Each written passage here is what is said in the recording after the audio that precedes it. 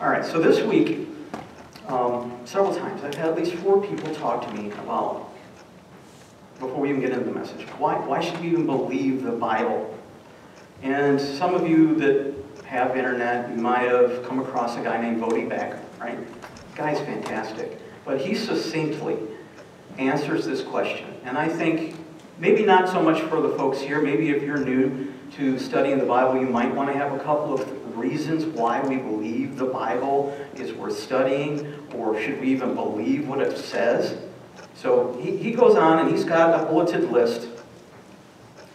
And he says, because the Bible is a reliable collection of historical documents.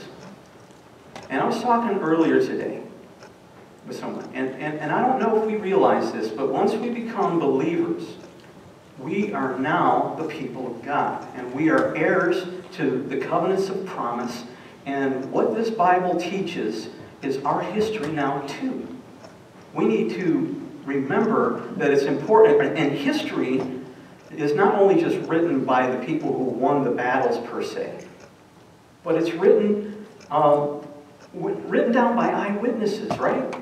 That's the second thing Voddie lists. He says, because the Bible was written down by eyewitnesses. Okay?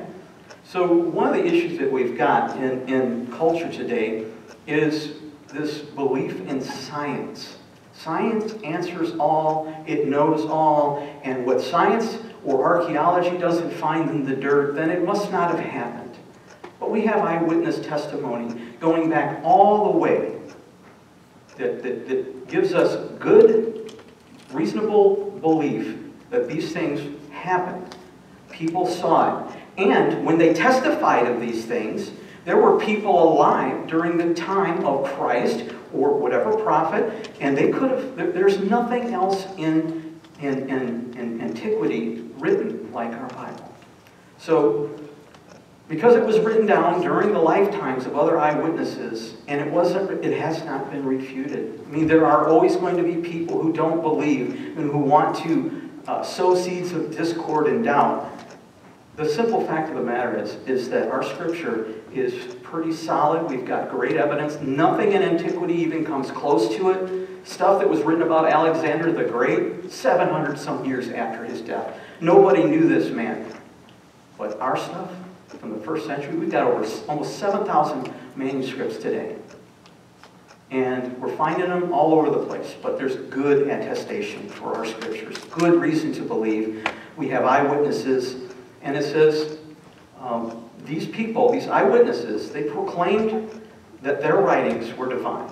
Now, in Paul's writing, 2 Timothy, if you'd open your Bibles with me, 2 Timothy 3:16.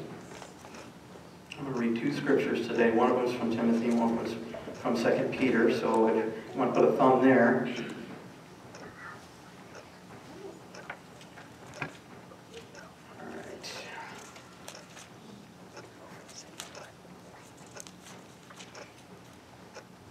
I'm going to start with verse 15 in 2 Timothy. And it says, and that from a childhood you have known the sacred writings, which are able to give you the wisdom that leads to salvation through faith, which is in Christ Jesus. And then he says, Paul says this famous line, all Scripture is inspired by God and beneficial for teaching, for rebuke, for correction, and for training in righteousness, so that the man of God or the woman of God may be fully capable and equipped for every good work. And this is the updated NASB, and it actually put that man or woman, so that's kind of interesting. That's good. I know that the 1995 doesn't do that. And then the second passage of Scripture, it kind of speaks to the fact that we have eyewitness testimony. Is 2 Peter chapter 1, starting in verse 16 through 21. It says, for we did not follow cleverly devised tales when we made known to you the power and coming of our Lord Jesus Christ, but we were eyewitnesses of his testimony. For when we received honor and glory from God the Father, such as an utterance as this was made to him by the majestic glory, this is my beloved Son, whom I am well pleased. And we ourselves heard this utterance made from heaven, when we were with him on the holy mountain, so we have a prophetic word made more sure, to which you do well to pay attention, as a lamp shining in the dark place until the day dawns and the morning star arises in your hearts. But know this first of all, that no prophecy of Scripture is a matter of one's own interpretation. For no prophecy was ever made by an act of human will, but men moved by the Holy Spirit spoke from God. We have a sure word. When we read these scriptures and we try to find hope in them, we try to find instruction and correction in our lives, when we try to walk out our faith with fear and trembling, we can be sure that this word is true and that there's nothing else like it on the planet. We can be sure. So when somebody asks you for the hope that you have in your heart and you're ready to give them an answer, break out your Bible and use it. It's a true word of God. You can trust it. A lot of people have trouble trusting it. They sometimes wonder, how is it that we can place so much faith in it? Well, our eyewitness testimony tells us today, and it has been screaming it from the rooftops, that this is the Anastas. This is God-breathed. This is for our lives each day. And if we wake up one day without reading our Bibles, then we're doing this wrong. We're walking in our faith wrong. We should be digging into the Word of God because it is the only thing that separates us from the world that we live in. It's the only thing that brings hope.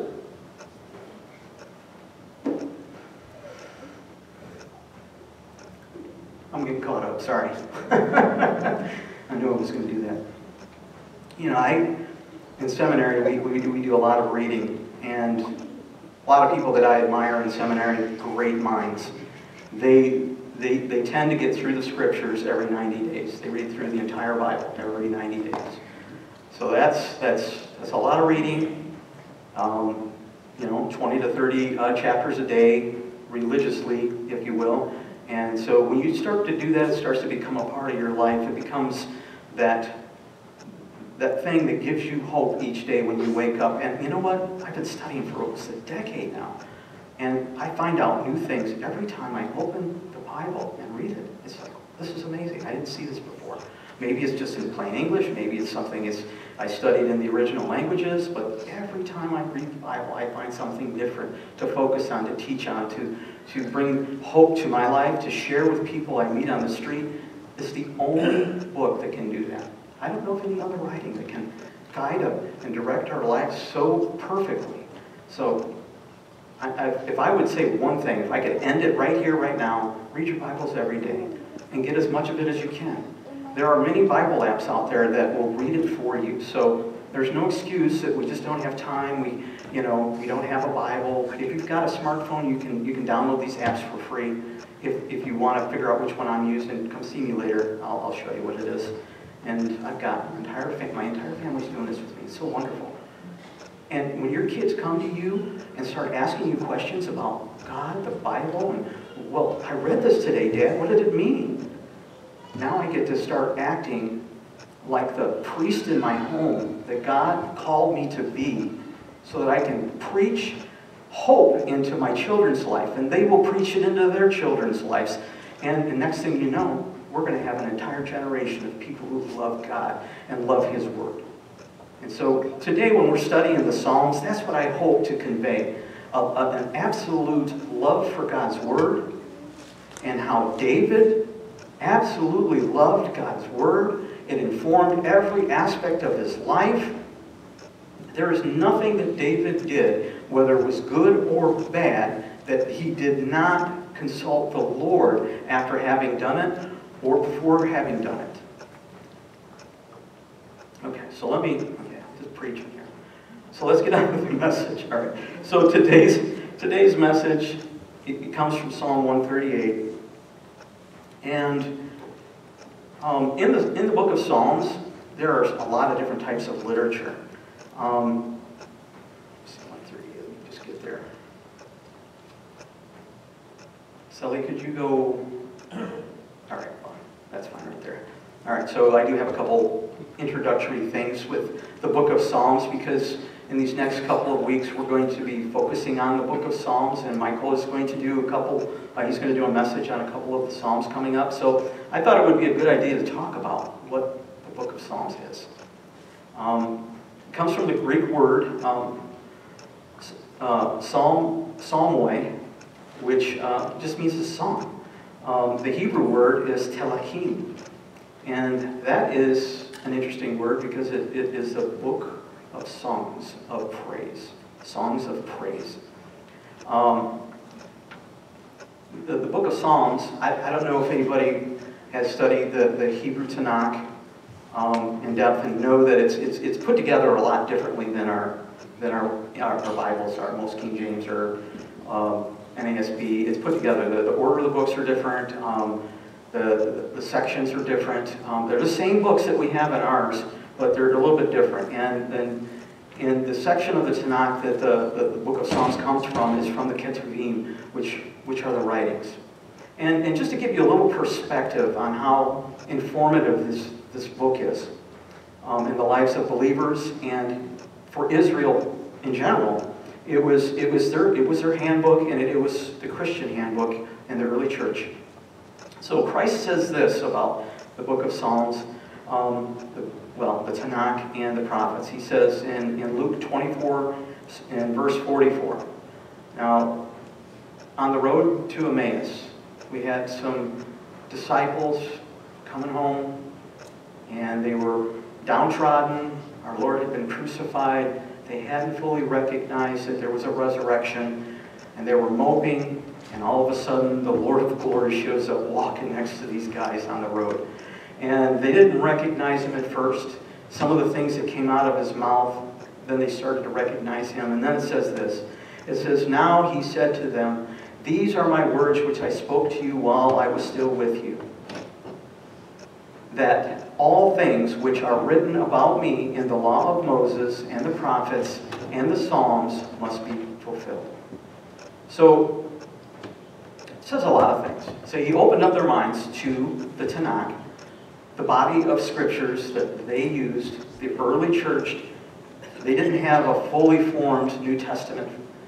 They had the Tanakh, and that's what they used to preach the gospel. So I think that's interesting. I think we should be preaching the gospel from the entire Bible, not just parts of it. But it's interesting to know that we can preach the gospel from the Tanakh, the Hebrew Bible. And it also is like, it gives us some kind of an idea of the parameters of it. The books of Moses, the Psalms, and the prophets. So there's no other extra biblical writings in there, apocryphal, because some of our older Bibles, they contained the Apocrypha, and they were more historical books to inform us of things historically, and they weren't theanostas and given to us to be authoritative like our scriptures are. So I think that's important to know that it kind of bookmarks that, because we get these Gnostic Gospels, and every once in a while somebody brings that up, and then they want to say, well, we've got hidden knowledge. We have got the sure Word of God. And as I was saying, the book of Psalms, it's a hymn book of Israel and of early Christians. And like I was talking about a little bit earlier, the scriptures in general help us walk in our sanctification.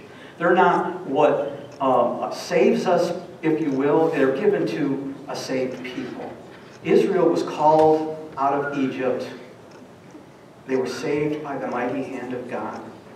They were brought to the mountain, not by themselves, because as Michael says, and I'm so in agreement with him, and in Exodus 12, we see that the mixed multitude, they came out of Egypt with the people of God, and they were at that mountain with the people of God, and they heard the thunders and the lightnings, and they heard the word of God spoken to them, and it changed them. The nations around them, they all heard it, and they trembled because Israel was walking in what God had promised Father Abraham long ago. Abraham died before even having been given the land, but he believed in God, and it was reckoned to him as righteousness. And so when the people of God went into the land of Israel, there was something about that prophetic time in life where the nations around them, they all trembled. we're going to talk a little bit about that because David, in this psalm that we're getting ready to go through, he talks about the kings of the nations.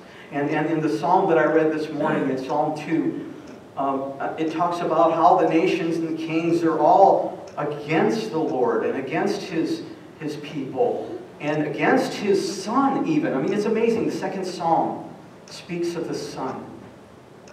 I mean, there are folks out there that they don't believe in the eternal Son of God. They think He's a created being. They think He's an angel. Some people think He's a fraud.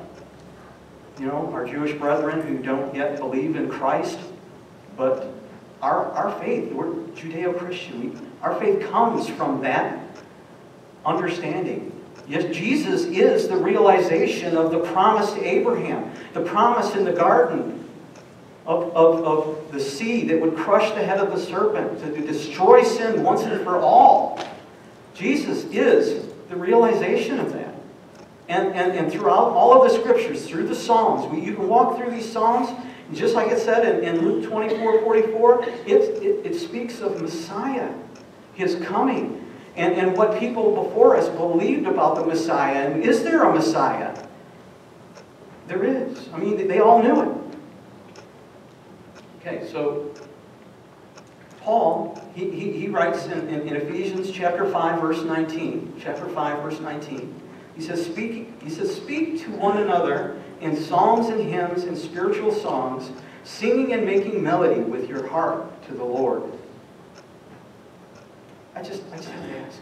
I mean, for the last few weeks, I've just been waking up early in the morning, and the first thing I say out of my mouth, because I've been trying to set the trajectory of my day with a morning praise and worship of my God and Creator. He woke me up in the morning. I'm able to get up out of bed and get dressed and get ready for work. And before I even touch the floor, I want to say, blessed are you, Lord God, for waking me up, for giving me breath, for giving me a beautiful family, so that I can get up and I have a hope in my heart from the moment I get out of my bed. And that's what the Word of God has done for me. That's why I recommend everyone start their day reading the Scriptures. If it's just a chapter a day or two, first thing in the morning, you'll get through the entire Bible in a year.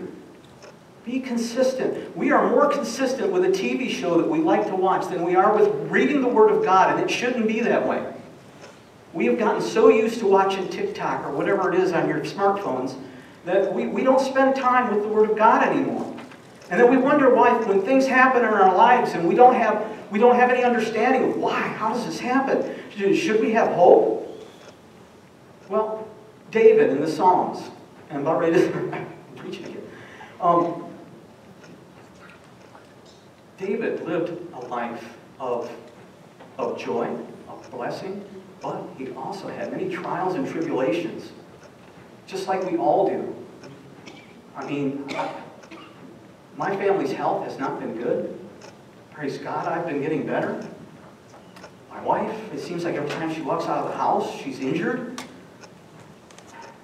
It's crushing. But if I did not have the hope that's contained in this word, I would fold up, and I just wouldn't be here anymore.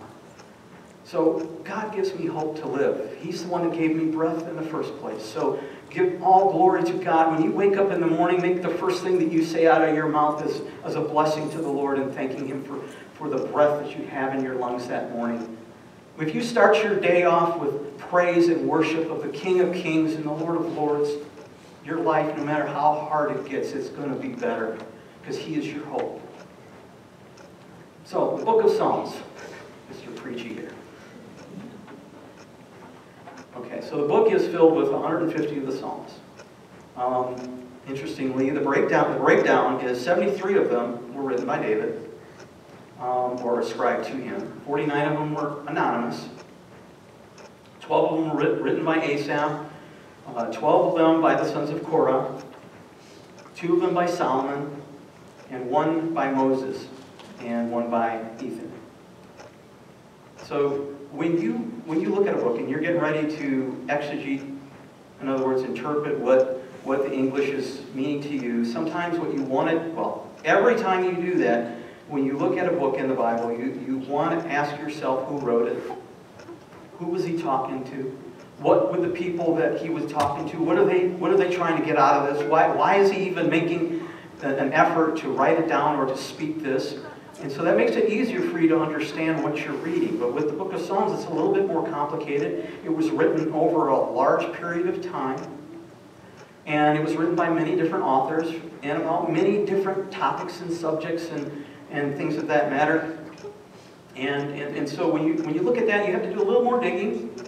And for anyone who doesn't study the Greek or the Hebrew or have these lexicons, maybe you have more than one Bible in the house from different translations. It's a really good idea to do that, to have and read it from different perspectives, because everybody who sits on a committee writing most of our Bibles, they've had years of training, and they know how to interpret these words and these idioms that are spoken in these languages. So read it from different versions and try to get an understanding of it. And so when you come at the book of Psalms, and I've listened to a lot of commentary this last couple of weeks as I was preparing, and there are some pastors that say that they didn't really learn how to preach until they started preaching through the Psalms. And so that gave me hope. And so maybe I'll get to do this more often and preach through the Psalms. Okay, so Psalm 138 comes after Psalm 37, right?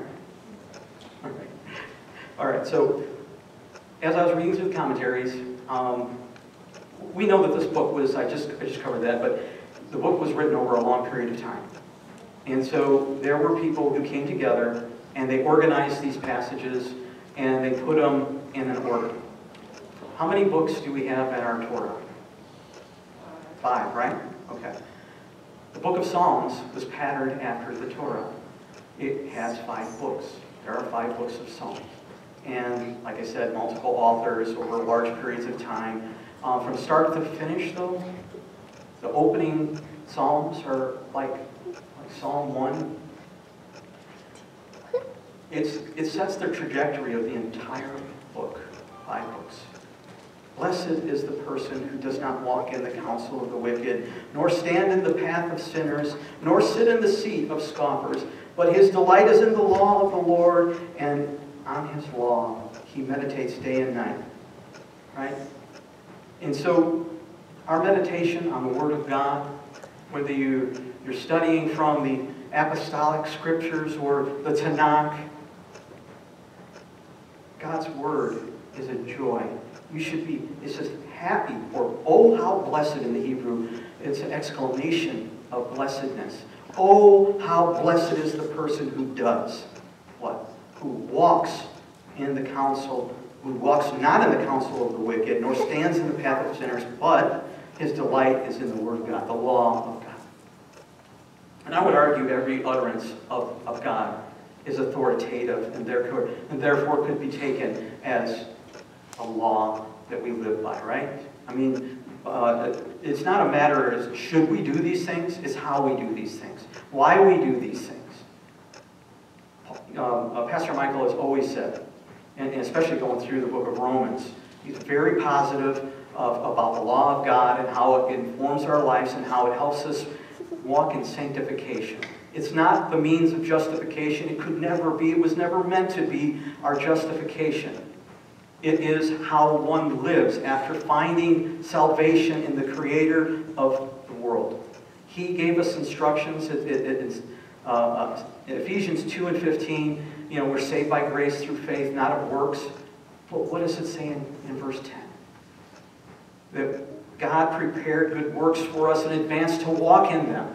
And so when we walk in these ways of God, when we're reading through the Psalms and the Torah and then in the New Testament, and we see things that inform our lives, it should bring joy to us to walk in the ways of God. We shouldn't be ashamed of walking in a precept that the Scriptures clearly say that we should walk in. Why should we be ashamed? When I mentioned the passage of Scripture from Paul in Ephesians 5, and the whole passage is about being imitators of Christ. Paul was an imitator of Christ. We are to imitate Paul as he imitated Christ. We are to walk in a manner that is pleasing to God. When our lives when our lives conform to the Word of God, it becomes a sweet savoring, like an offering that goes up before the God of creation, and He's pleased with our lives. We are saved by grace through faith, but if we think that we can walk any old way in our lives, I think we're wrong for doing so. And anybody reading this book that comes away with that information, they're reading it wrong. We don't have liberty to transgress God's commandments, but we have the obligation of understanding which ones those are, which ones that pertain to us, right? Okay, I'm preaching again. But so Psalm 137 is an imprecatory psalm. Anybody know what that imprecate? So from the word imprecate, it's a curse. An imprecatory psalm is a curse. And so Psalms 137, it talks about not speaking in the presence of the nations or the heathens. And 138 is a declaration that even the kings and the nations will praise our God. And so in Psalm 137, the people have been taken away into captivity. Right? They're suffering, and their captors are saying, well, sing us a song from Zion. And the end result of that is this imprecatory psalm, and it's kind of harsh. It says, blessed will be the one who seizes and dashes your children against the rocks. That's harsh, isn't it? But that's probably what was happening to the people of Israel as Babylon was taking them into captivity. And that is definitely what happened when Pharaoh decided that Israel was becoming too strong of a nation, kill all of the babies, feed them to the alligators or the crocodiles, and it's what happens. And so the people of God, heartbroken, Psalm 137 is imprecatory. And it's hard to read those things, but we should know about them and we should understand why they were writing those things. Because those things too are imprecatory.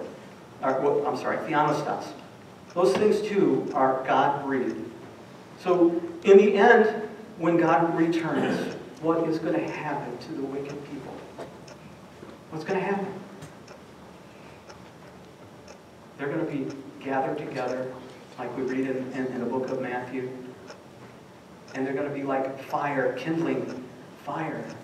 And it's not going to be a good day for people who do not believe, who do not walk in the ways of the Lord, who do not believe on the Son for salvation. It's not going to be a good day. So we need to read those passages too. We need to understand them. And it should give us hope. Because right now, and in the world that we live in, I do not watch the news to find out where we are in eschatology. But one cannot help but see that there are wars and rumors of wars, and there are famines in diverse places, and earthquakes. I mean, life is hard. And we need to know that, last year I preached on Isaiah 11, and it's about the return of that Messiah, that son of David, that conquering king, and one day even children are going to be able to play with serpents, and animals aren't going to try to eat each other anymore, and it's going to be what it was when God created it. One day we are going to have peace on earth. One day. But we should read these scriptures. We should know what they say. We should find hope even in an imprecatory song. Charles Spurgeon. Has anybody heard of Spurgeon? That guy is amazing. He had like a photographic memory. And I've been studying some of the things that he wrote and trying to figure out how the guy was thinking, because I really like what he does. I like how he was a fantastic orator. He could get up here and preach a sermon, and start to finish he could keep his place. I sometimes lose my place in a sermon. I get all caught up in the moment, and sometimes I forget where I'm at. And he was really good at keeping on track on that. I'm learning. And so he said that the Psalms is wise. This Psalm 138 is wisely placed. And he said, whoever edited and arranged these sacred poems, he had an eye to opposition and contrast. For if Psalm 137, we see the need for silence before revilers. Here we see an excellent, brave confession. This confession that we're about ready to read from David. that there is a time to be silent, lest we cast pearls before the swine. And there is a time to speak openly, lest we be found guilty of cowardly non-confession. There is a time to be quiet, and there's a time to open your mouth in righteous indignation, but to speak the truth with love. Right? How else are we going to give hope to people who have no hope? If we continue to lie to them and tell them it's going to be okay, you can live your life any old way. Jesus loves you. He does, but He wants you to come into right relationship, into understanding who He is. He is the King of kings. Yes, He came first as the Lamb slain before the foundations of the earth. But when He comes back again, He's coming as a conquering King.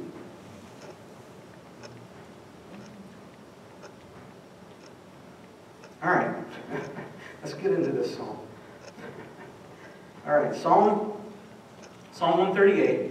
And I'm gonna, yeah, it kind of divides it up the way I'm gonna talk through this, preach through this psalm. It starts off, okay, let me just back up 1 second. So, Hebrew poetry, they use parallelisms. They say things several different ways. So it's kind of a way to forcefully communicate an idea, forcefully communicate some ideas. And so when he says something, he says it differently 3 times here. He's trying to forcefully push forward the idea that he has deep in his heart of praise, and this idea that he is thankful to God for all that he's been through, and that he has fulfilled his promises to him. So opening up, we're going to see a series of I. It starts off, I will give thanks with all my heart. I will sing praises to you before the gods, and I will bow down towards your holy temple. When I read that first part, and I know we've taught on this before, Pastor Michael has mentioned it, but when a new king entered, he took reign, the first thing he was supposed to do is to write a copy of the Torah for himself to study. And so when I hear this phrase from David, when he says, I will give thanks with all of my heart, what I hear in my mind after studying the Scriptures is the Shema. We hear it over and over in the New Testament. The Pharisees and the Sadducees, they were trying to trip the Lord up, and they said, good teacher, what's the greatest commandment? And what did our Lord say? It came from Deuteronomy 6. Hear, O Israel, the Lord is our God, the Lord is one. And you shall love the Lord your God with all your heart, and with all of your soul, and with all of your might. Isn't that what David is saying? With this open declaration of faith. I will give thanks to you with all of my heart, not with half of it. Sometimes we divide ourselves up, and we only give the Lord a part of our heart. We're not willing to go the whole way and live our life for God. Sometimes we're afraid to open our mouths and declare the goodness of our gods because of the community that we live in, or the place wherever we're at, or if we're at work, we're afraid to share the gospel with the people around us. How awesome would it be if every believer was willing to say, I will give thanks to you, O Lord, with all of my heart, and not be afraid of who is listening, or who might be thinking something, wow, this guy's strange. What's he getting so excited about? Wouldn't it be great if the people of God would not be afraid to declare this in the streets today? They're trying to shut our mouths. They're trying to tell us, this is what you have to think about God's creation. You can't use these pronouns or those pronouns. I was born that way. Oh, don't get me started with that, but as a dad who has 7 children, 6 of them daughters, 1 of them son, I was waiting for that son many years. And a couple of my daughters are tough, like guys. But there's no mistaking that they're women of God. They're beautiful, and they were created for a purpose, just like a man was created for a purpose, and we should live in those purposes. We should find solace in the Word of God, and we should be able to say, I will praise you with all of my heart, Lord. I will sing praises before the gods.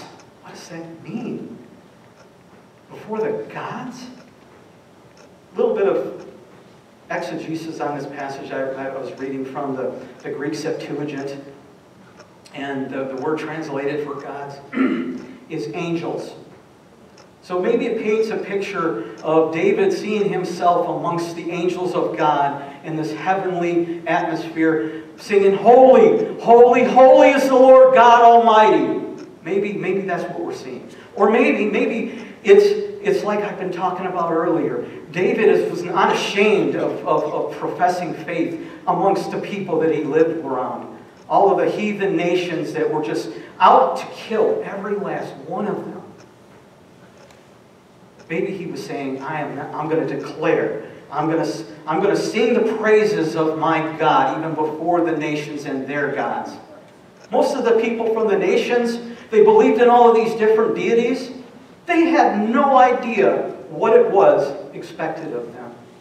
They had law codes very similar to the law codes that we find in the Torah. Excuse me, I'm going to drink. Getting all worked up.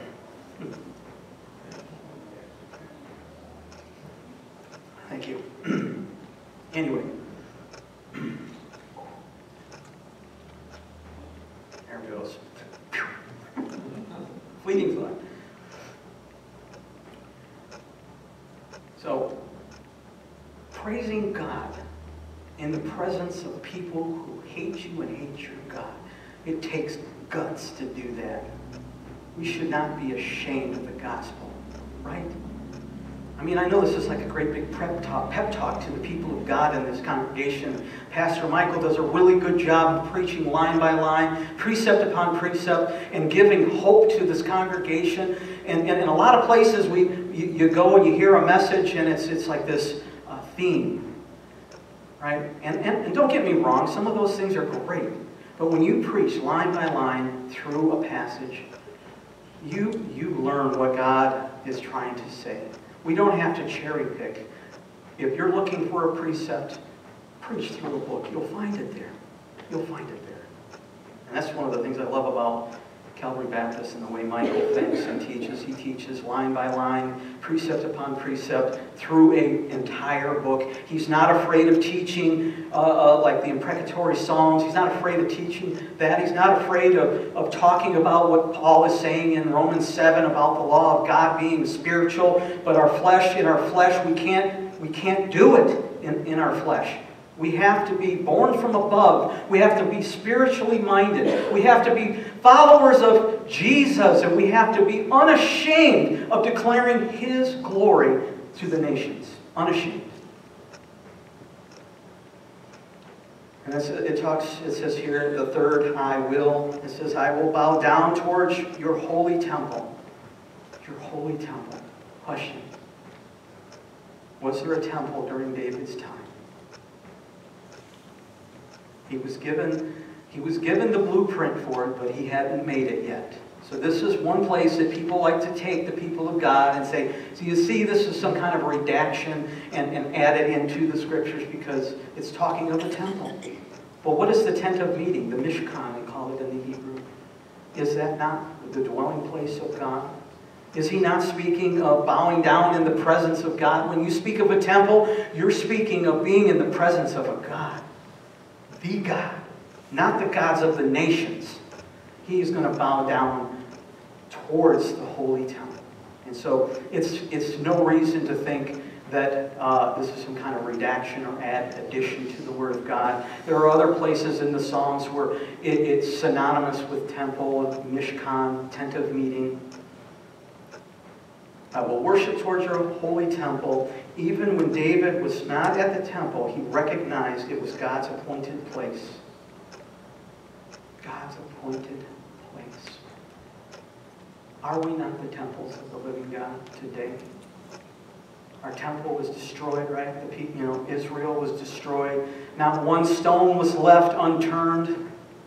And Paul was trying to bring meaning to something he was teaching, and he says, don't have any association with these people that worship other gods, because you are the living temple of God. We are to have no association with those things. So when we get before God and we say, I will give thanks with all my heart, I will praise you before the gods, and I will bow down towards your holy temple. We can still do that today. We can still treat our bodies as a holy temple of God where the Holy Spirit dwells. We need to be in the presence of God. We can't survive planet Earth. I mean, none of us get off of this planet alive. But if we don't have the Spirit of God in our lives, we are missing an entire aspect of our faith that gets largely swept under the rug. All too often we want to read and understand and have this head knowledge, but are we willing to step in the presence of God and actually hear the Holy Spirit speak to you and say, give you a divine appointment with your neighbor, if you will, or with somebody that you come in contact with that you never have spoken to before? You're doing life, right? And you're in a shopping center and you're buying stuff and you see somebody and something inside of you says, go tell them the good news. Without the Holy Spirit of God, are you going to hear that voice? Are you just going to, I read the Word, I got to hide it in my heart. That's true, so that we don't sin against God. Your Word have I hidden in my heart, O Lord, that I might not sin against you. But if we aren't sharing this, then we are not following the Great Commission. Matthew 28, right? Go into all the nations. You can't do that without the Holy Spirit in your life. You can't have the Holy Spirit in your life if you don't have this relationship with God, if you don't believe in the Son, and if you're not studying your Word, because you're not going to know Him. Because that's how we understand who God is today. We read His Word. We hide it in our hearts. And then we share it with people we love, with people we don't know. And we are doing this wrong if we're not sharing this. People are perishing without hope. I can't go to sleep at night without having said something to somebody. I can't. It should be like a fire shut up in your bones. You can't move without thinking about sharing this word with somebody. I mean, that's the whole reason I went to school.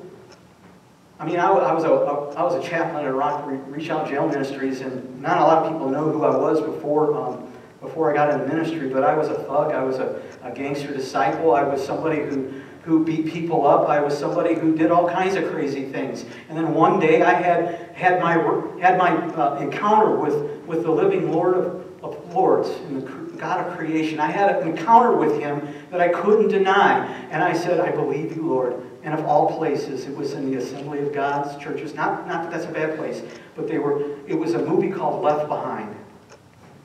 And we kind of joke about it, the pre-tribulation rapture, people driving down the road, and then all of a sudden there's just clothes there, and airplanes crashing, and it did something to me. It was like, wake up, Lou. Your life is wrong.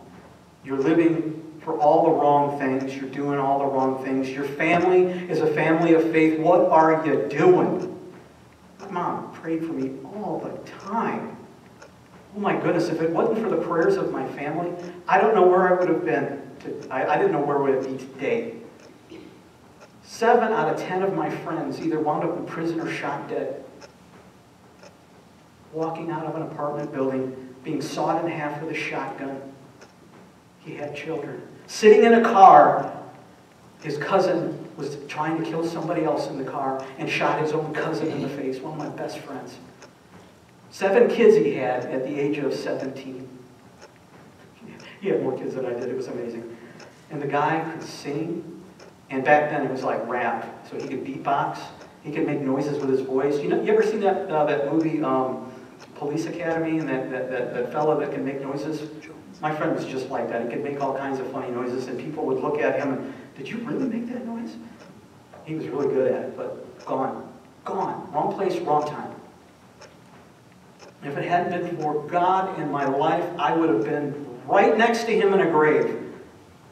People would be coming to see my grave and wondering what I would have amounted to had I only lived long enough to do so. The last couple of months, I had to bury one of my best friend's sons. I had to give the sermon for him.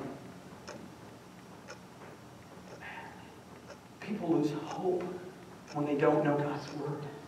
They don't know His promises. They don't know what God is willing to do in their lives if they would only take the time to do it. Read the Word, because you never know when you're going to be in a situation, and that passage of Scripture that you read, that declaration that David was making, you're never going to know when that passage of Scripture pops up in your heart and gives you hope for that day, or gives you something to say to your friend whose son is now in the ground and he had just had a child. You never know. It gave hope to my friend, and my friend knew me back when I was in gangs and doing all kinds of stupid stuff, and man, I dabbled in the occult. I did all kinds of things. God pulled me from the fire, literally. If I had died in that state, I would not have gone to be with Him. I would have been in everlasting torment with all of the other unbelievers who failed to heed the Word of God when that small voice that you have as a conscience, the Holy Spirit tells you. But there's a time where the Holy Spirit, you're seared. You don't hear that voice anymore. And then it becomes okay for you to do anything you want, to say anything you want, and to teach other people to do those wicked things too, and feel justified in doing it, because you've been basically cut off from the source. That's why we need to continue to be in the Word. We need to continue to bring praises amongst... God inhabits praises of His people. You want to get in the presence of the Lord God? Get in His Word and praise Him every day, like David does. And then, like I said, here I'm getting back. I'm in 138, 2b through 3, so it's the second part of 128, 2. And it says, "And I will give thanks to your name for your loving kindness and for your truth." 3 things. So we just saw the 3 things that he was praising. I will, I will, I will. And now we have 3 more things. For your name. He's giving thanks for His name, for His loving kindness, and for His truth. What is His truth, people of God? His truth is the Word of God, is it not? He was thanking God for that Word that was given to him, that Word that he wrote down as he was taking rulership over the nation of Israel, that Word that guided and directed him so that he was a righteous king, so that he walked in the ways of God, so that he would have victory in the presence of his enemies. Is that not what it says in Psalm 23? He prepares a table before me in the presence of my enemies. He anoints my head with oil. It's talking of his... He was being chosen as the people of God, as the king and the leader. God chose him.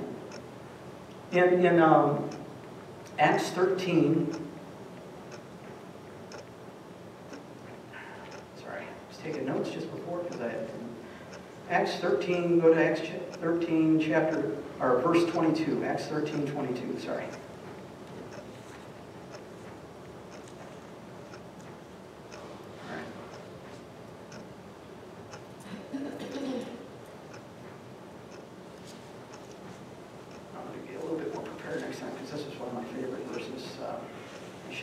Down. All right. Okay, so let's just go up a couple here. It says, Saul the son of Kish was a man of the tribe of Benjamin. For 40 years after he had removed him, he raised up David to be their king, concerning whom he also testified and said, I have found David, the son of Jesse, a man after my own heart, who will do all my will. So, anybody that knows David, has read anything about David, they know that he was the youngest son of Jesse. He wasn't very well liked by his brothers. He was probably made fun of because he wasn't probably as big and tough as they were, maybe because they were all on the battlefield with that that Philistine that thought he was going to speak against God and against the people of God, and this young man shows up with a sling and 5 smooth stones and kills that giant. He gets righteously. He started off strong, didn't he? Right? I mean, he was righteous for God and the praise. He had zeal. But what happened with Uriah, with Bathsheba? He fell into temptation, gave into the lusts of the flesh, and took his friend's wife and sent him to the front lines. So he committed adultery and he murdered his friend. How on earth is this man a king, a person after God's own heart? How? He was repentant. He loved God. He wanted to do the will of God. But like everyone in this room, we sometimes stumble, we fumble, we regroup. Paul says, all have sinned and fallen short of the glory of God. Thank God for the grace of God that saves us all. It also echoes in 1 Samuel 13, 14 through 15. When Saul defeated the nations, God told him, don't take anything from amongst them. Nothing. Nothing. But Saul's flesh overcame him. He took the best of everything there and thought, oh, I'm just going to bring an offering to the Lord. It's going to be okay. He requires obedience, not sacrifice. Isn't that what he said?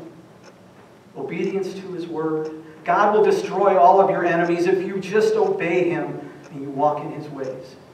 We don't need to be big and strong. We don't need to be mighty. We just need to know the mighty God, because he will destroy the wicked someday. Okay. All right. Can you move the slide up one more? Oh. Sorry, I missed part of this here. It says here in 3, it says, for you have magnified your word according to all your name. Another way of saying that would be, for your promises are backed by all honor of the name of your name. So when in Hebrews 6 and 13, the name of God, it's his character, right? His promises are eternal. They're everlasting. They can't be taken back.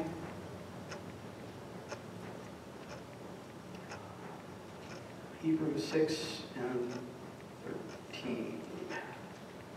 All right. It says here, for when God made the promise to Abraham, since he could swear an oath by no greater, he swore by himself, saying, indeed, I will greatly bless you, and I will greatly multiply you. And so, having patiently waited, he obtained the promise for the people.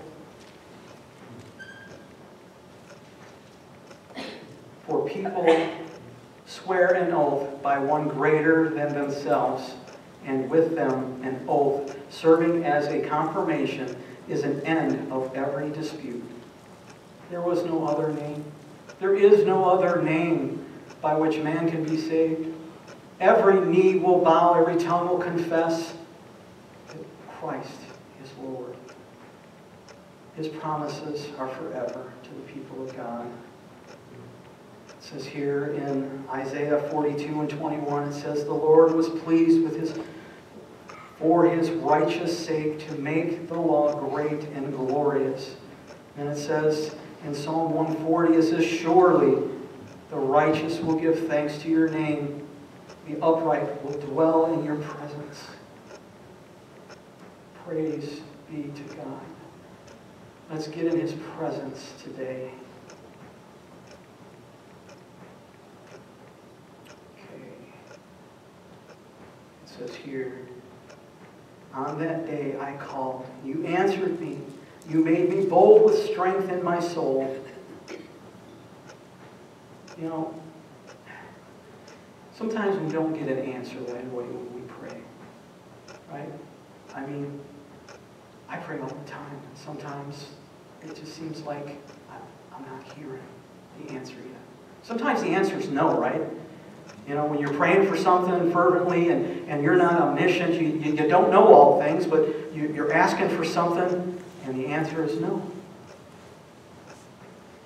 So sometimes we have to accept that no.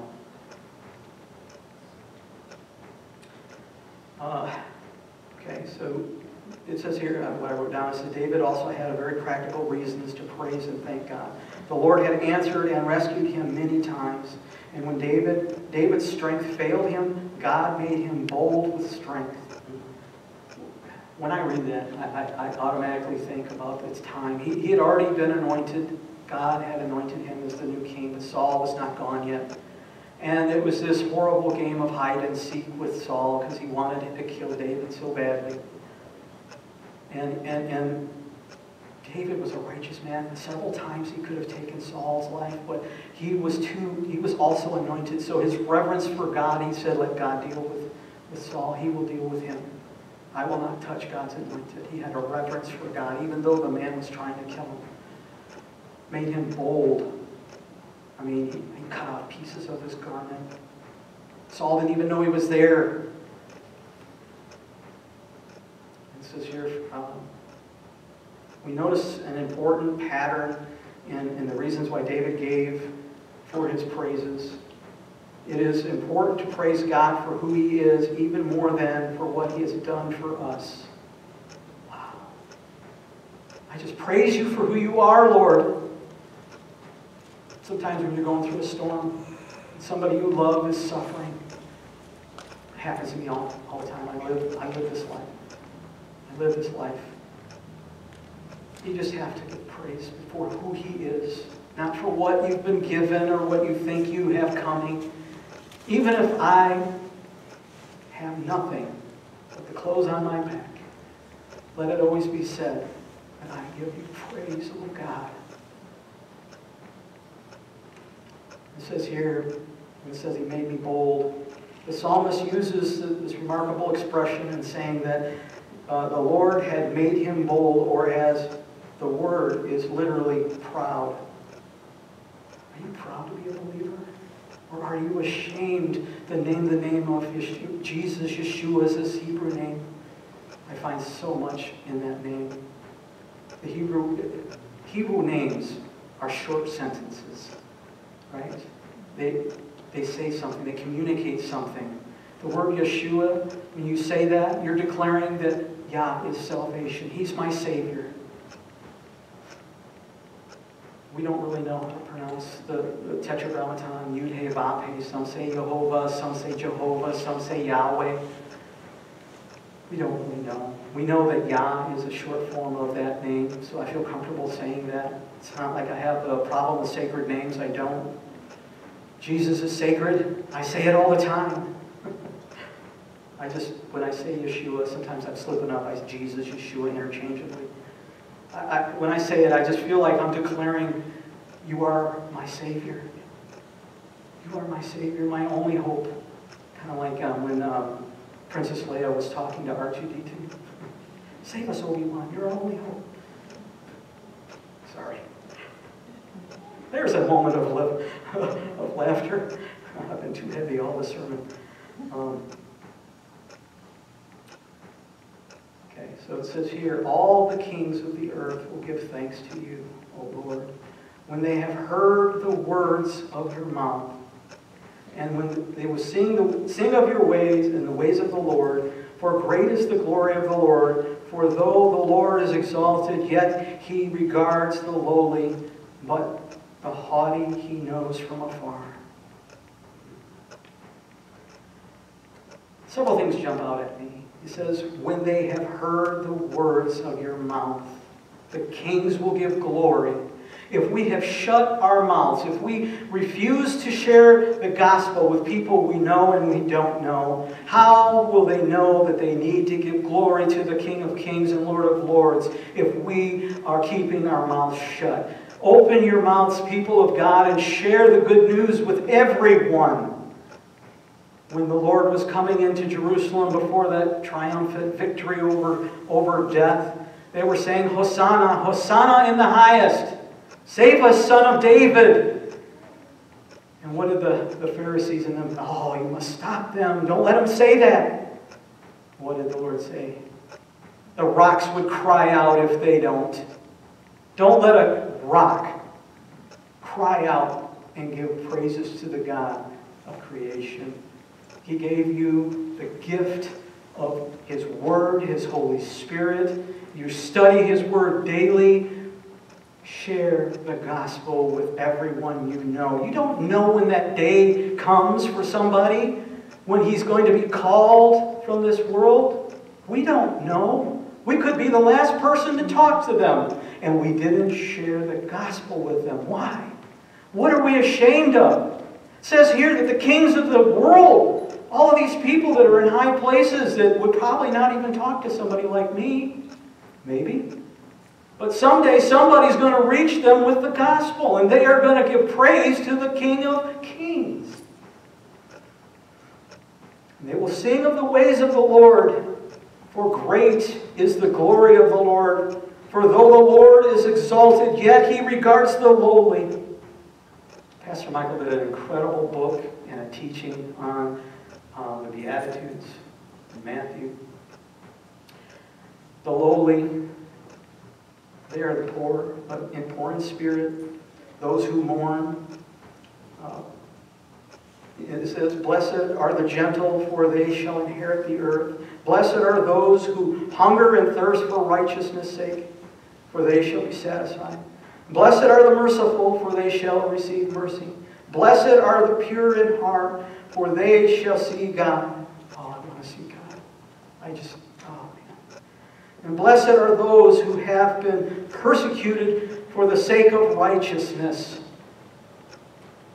When you open your mouth and you are persecuted for speaking the truth in love and for sharing hope in a world that is dark and destined for destruction, and you're persecuted for it, know that you are blessed. And if that's not enough, I don't know what it's going to take to fire us out, church. Don't be ashamed. Even if they persecute us, we have blessings before our God. Blessed are you when people insult you and persecute you and falsely say all kinds of evil against you because of me. And Jesus said, rejoice and be glad, for your reward in heaven is great. For in the same that day, I'm in front of my Lord. I hope I get that well done, good and faithful son or servant. I hope I get that. I'm striving for that. All He's done for me in my life, He saved me. He brought me out of darkness. He gave me the ability to think. I dropped out of high school when I was 15. I started a family. I was so crazy. I couldn't read very well. I was a slow learner, but here I am now. I'm getting a PhD in biblical exposition. I'm studying Greek and Hebrew.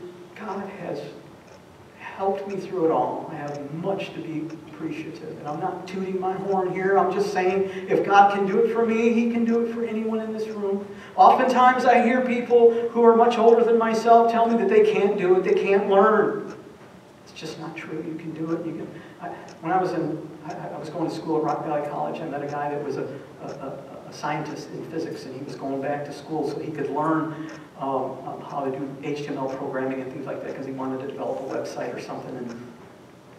And he was like 67 years old. The guy was still sharp as a tack. Not that 67 is too old for anything. I'm just saying I get it a lot. I'm too old. I can't learn anything new. I'm an old dog. Can't learn new tricks. That's just not true. We can do whatever it is that we set our minds to. And if we have it in our heart to learn God's Word and to understand it in a deeper fashion, then God will open our hearts. All we have to do is apply ourselves to it. And I've kind of gone a long time here. What I want to say is make your life a living sacrifice to God. Praise Him while there is still breath left in your lungs. Give Him the glory. Share the gospel with everyone you come in contact with because you don't know when that last day is for them. Be diligent. Don't give up hope. You're not too old to learn. You're not too young to learn. Read your Bibles every day, and may God bless you and keep you. Let's go to the Lord in prayer.